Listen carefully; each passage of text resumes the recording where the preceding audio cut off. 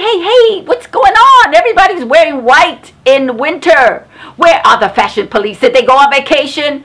Oh my God, I cannot believe it. What is going on? You got people wearing shorts, flip-flops, thongs. They're committing all sorts of faux pas. Hey, do you know that when you bend over, I can see everything, including that thong? Hello! I woke up one morning and everyone in Hollywood had lost their common sense. So I am here to put common sense back into Hollywood. One vlog at a time. I'm Lydia Nicole, your common sense mamita. Today, we're going to be talking about whites in the workplace. White clothes in the workplace. White was banned after Labor Day, unless of course you're in one of the following categories. You are rich and can pay for those astronomical cleaning bills. You are rich and want to blend in with the snow.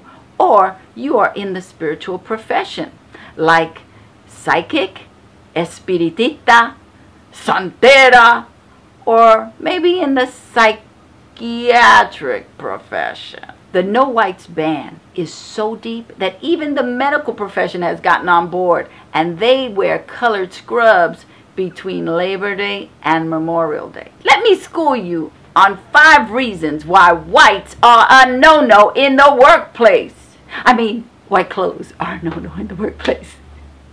Number 1, it makes people very uncomfortable, and it makes them feel very inadequate because they would never dare wear all white to work. 2, it comes off arrogant or puritanical. 3, it makes people think you're going to a wedding. Are you going to a wedding? 4, you cannot afford the cleaning bills, so stop perpetrating like you can. Number 5, it makes people nervous and paranoid, and they start thinking that their pens could explode all over you, or their dipping sauce might splash on you, or their coffee could splatter all over you and leave a horrible stain. So now that you know, put away those whites until after Memorial Day when they become legal again. Well, that's all the common sense I have for you today. And please, till I see you next time, hashtag keep it common.